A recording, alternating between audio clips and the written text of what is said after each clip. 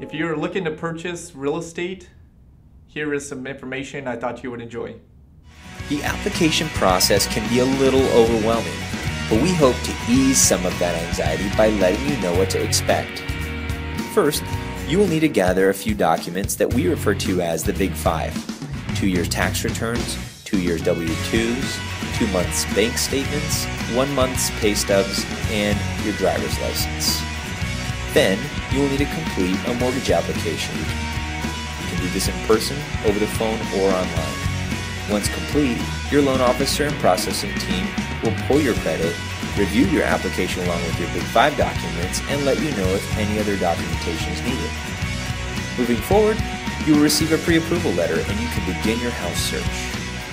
Now you're on your way to homeownership, and we are here for you every step of the way.